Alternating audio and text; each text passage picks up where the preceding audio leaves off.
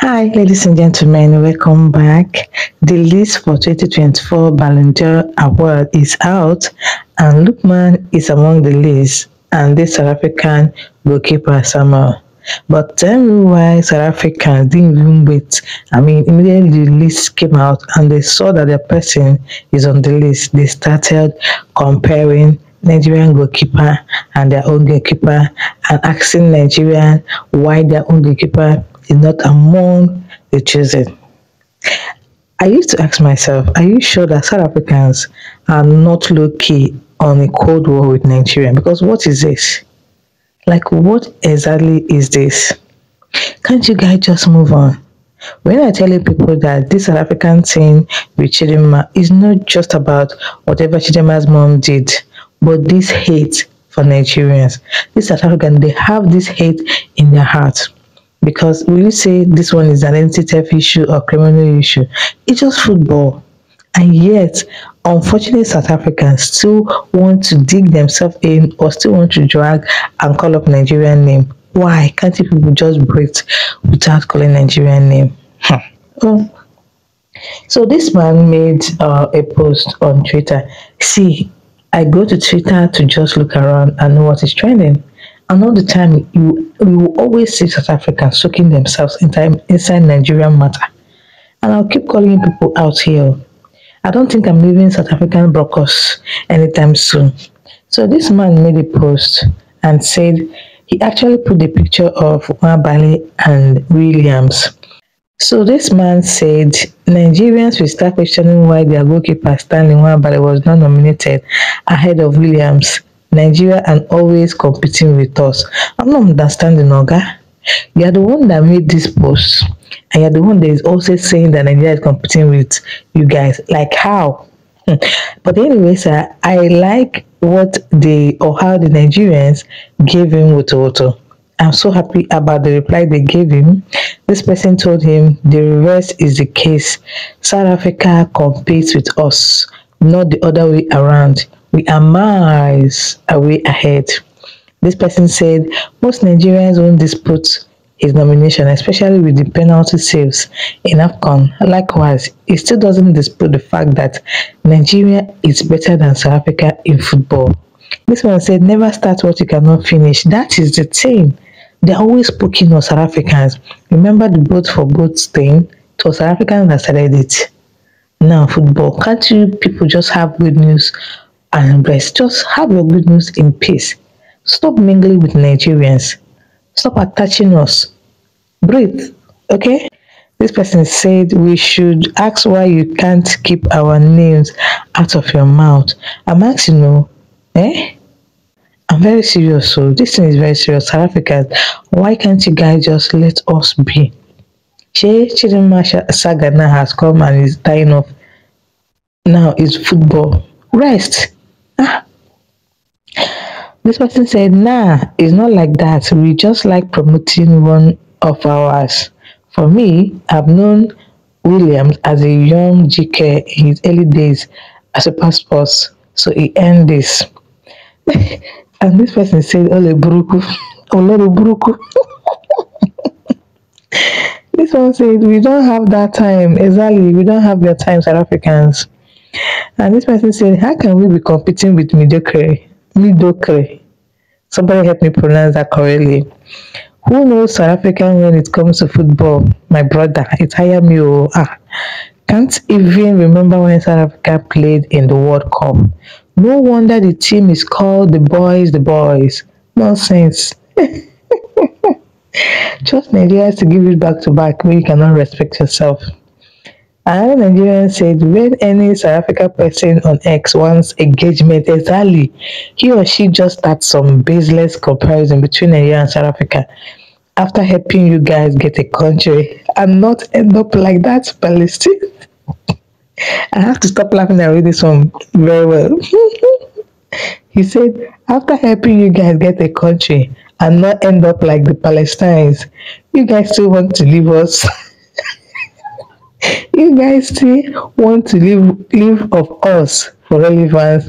I'm telling you, because sometimes I feel like, are they hustling for Twitter money that they now have to call Nigerians' name?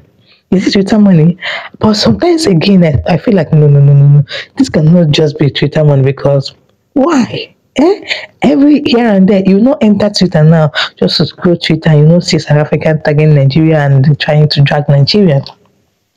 Can't you people just be relevant to mention Nigeria's name? Oh, this one said LOL, there's low. You overestimate your value and importance. We didn't even notice he was nominated. Good luck to him. Okay, this person said, who be this? He dog. I thought it's only he goat. Okay, he dog. Okay. The popular one is he goat, Sha. So this person said, Limo, Nigeria competing with South Africa is question mark. We have always left you guys behind and it's on record. I trust Nigerians on X to give them back to back. But see, why are South Africans unnecessarily dragging, bringing drags to themselves? Why? This person said, for a country that got their only AFCON in the 1996 because Nigeria did not participate. You are all nothing to us in football, and I promise you South Africa will never win AFCON till eternity. We will always knock your ass out. My Nigerian brother, thank you. Since someone cannot just stay on their own in peace. So this person said, we are not competing with you because you do not and cannot in the next 10 years accomplish what Nigeria has in football. Nwabali is just as good as Williams, but not winning the AFCON has become a major stumbling block. Congrats to Williams, but South Africa is not half as good as Nigeria. My brother, I totally agree with you. This person said, who they drag anything with South Africa? I would better keep that energy with our Cameroon and Ghana brothers. At least what this person means by Cameroon and Ghana brothers is that they are the people that are even keeping up to match. They are keeping up to match with Nigeria. They are doing great just like Nigeria. Not like South African that is so backward when it comes to football. So this person says South Africa is just trying to force a rival with Nigeria. In the real sense of it, there is no rival between the two countries. Atayao, boat to boat, from boat to boat, now Chidinma and now football. Okay, this person spoke Igbo. He said, no, bam. Okay, like he was trying to cheer someone that made a comment. So, this person also said, maybe they have formatted. Okay, another Nigerian said, maybe they have formatted history in his country. I think he needs to visit a library to read about Nigerian. Then he can come back to see who South African should compete with, not Nigeria at all. Okay, people have forgotten how we saved you guys. Go and ask Mandela them. I know Mandela has died, but someone that just like this guy said, go to your history book. It will make it clear to you. Now will be the Baba. This one said there is no competition. We are talking about a country that won their only AFCON in 1996 because Nigeria did not participate. Imagine the last time they won AFCON, 1996. And this man has their country. What is even fueling you guys morale? What is fueling you guys courage? Let me just hope it's Twitter money that you people are hustling for. Because if this thing that people are always tagging Nigeria, if it's actually real, that means people are delusional. People need help. Okay, another South African made a post. He said he put a picture of Williams and now made a caption that says his name is not Sterling Nwabali. You think Sterling concerning a picture? He does not play in the EPL or La Liga. He does not have a dual citizenship. Within concern, oh God. Anyway, you know what he's talking about when you talk about dual citizenship, right?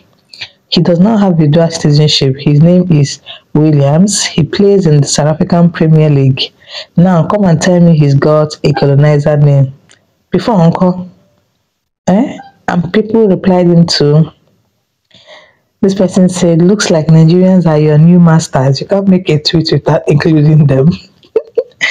It's not being a new master. We have always been their master, but those people they are living in denial. You can make your point without involving Nigerian, but it seems like you just enjoy riding in their waves so much. Exactly. This one said that one concern on papa. Tell me why South African cannot just leave. Leave and let's leave. Hmm? I was actually reading from my phone. It's true I said I'm not going to make video about South Africans on this channel again, but daughter of God was just relaxing on her bed, chilling and going through Twitter. And this issue pops up. And I'm like, what exactly is wrong with South African? Okay, since they don't want to rest, I'll be dragging their broadcast. I'll be dragging their broadcast on this channel. Thank you guys if you watched to this moment. Thank you so much. This is for you. The kiss is for you. By the way, our under 18 basketball Nigerian team lost to Egypt in South Africa. Initially, they were denied visa, but after the publicity of the news, they later granted the visa. But unfortunately, they lost. I will hope they become better and things turn out well for our sportsmen. Alright, see you guys. Don't forget to subscribe to my channel if you have not subscribed. I would like to know your opinion in this current wave of South Africa and Nigeria, because sometimes it's confusing me whether all of them are hustling for money. It's really a wave on TikTok, just I'm not dominant on TikTok. Sometimes I wonder, are they hustling for money or it is actually hate? It's too much. If you have not subscribed to this channel up to this moment, I don't know what you're waiting for. I don't want to see this in my mind though. I beg, click the subscribe button and join this family. And see you guys in my next video.